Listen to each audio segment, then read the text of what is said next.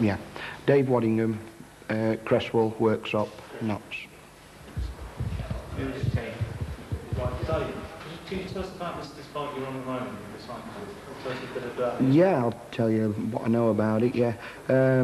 It was the outfit that Mike Karslake competed in.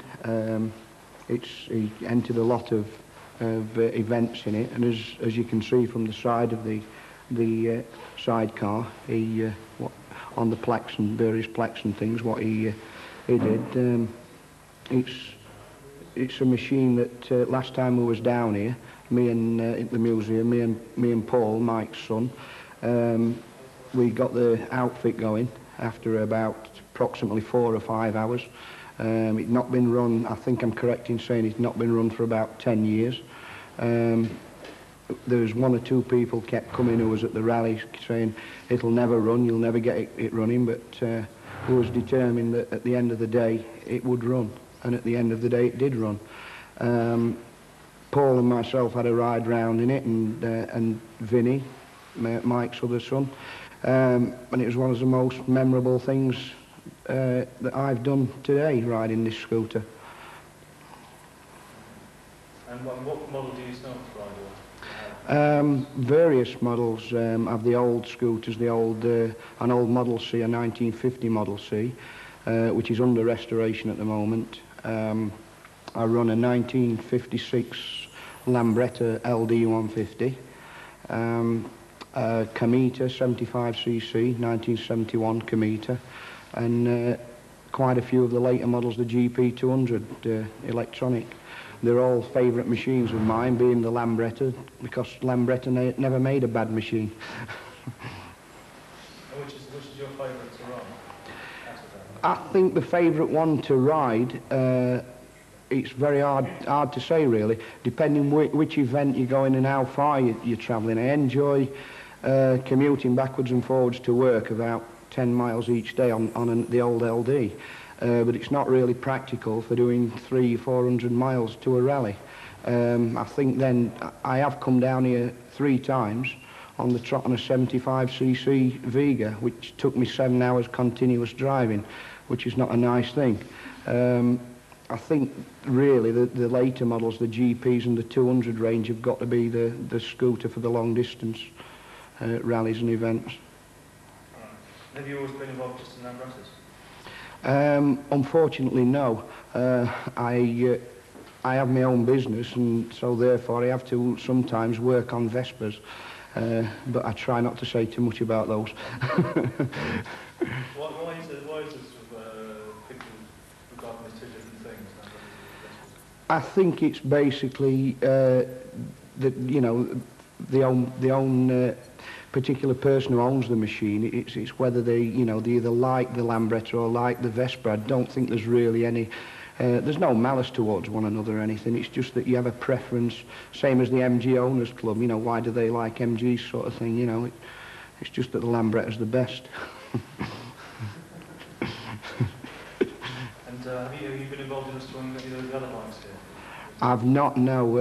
I had a 3-wheeler in my workshop, one of the 3-wheeler trucks, a litter patrol truck that belongs to the museum, which I was started to restore, but due to what's happening to the museum, unfortunately I won't get that finished now. It's to be returned. Do you know what machines have already left the museum since its announcement? No, no.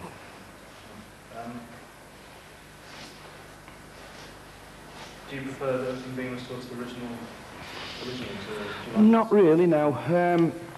Some machines I think are best depending on the condition. If they're in a poor state of repair, then you're better off restoring them, because it is another machine that you're putting back into the scene, which will be used.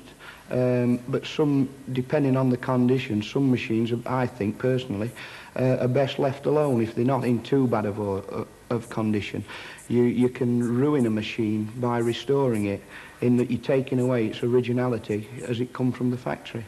If they are restored, then they look great, but some machines are just too good to be restored, and I think they should be left alone.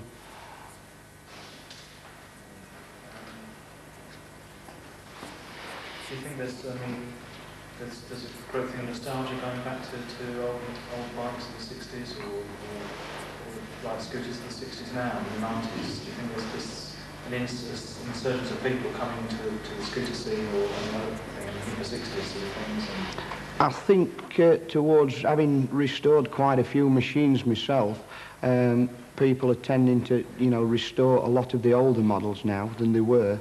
It used to be more of the late models from the mid-60s to the end of the production in the early 70s. But people tend, I'm getting inquiries myself now, tend to be restoring machines from the 50s. The early, the C and the D models, things like that. So I think people are, as they're getting on in years themselves, are tending to try and go back, in time to when they was in the teens and restore the particular mode of transport that they was riding at the time. Okay, well, thank you. Thank you.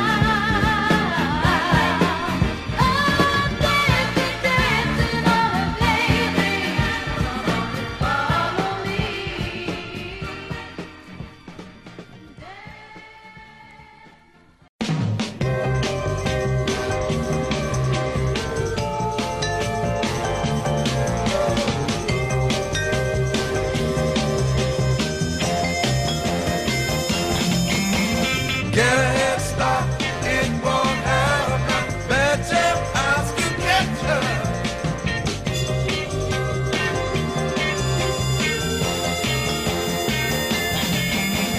Strawberry shortcake and cream on top. Tell me the name of your sweetheart. You're the little girl I used to chase around the block. How well I remember when I used to tell you. Get a head start, it won't happen. Better ask to catch you.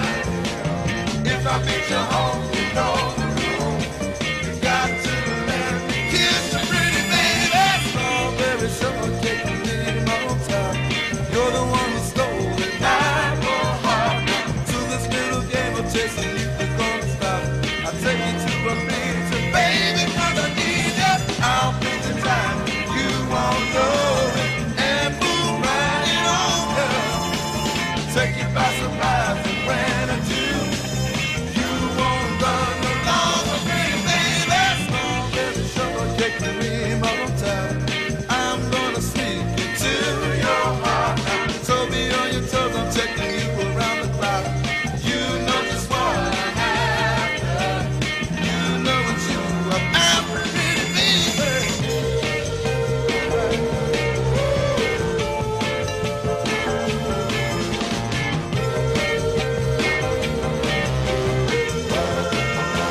Yeah, girl, I'll pick the time. You won't know it, and move right in on you, girl. Take you by surprise.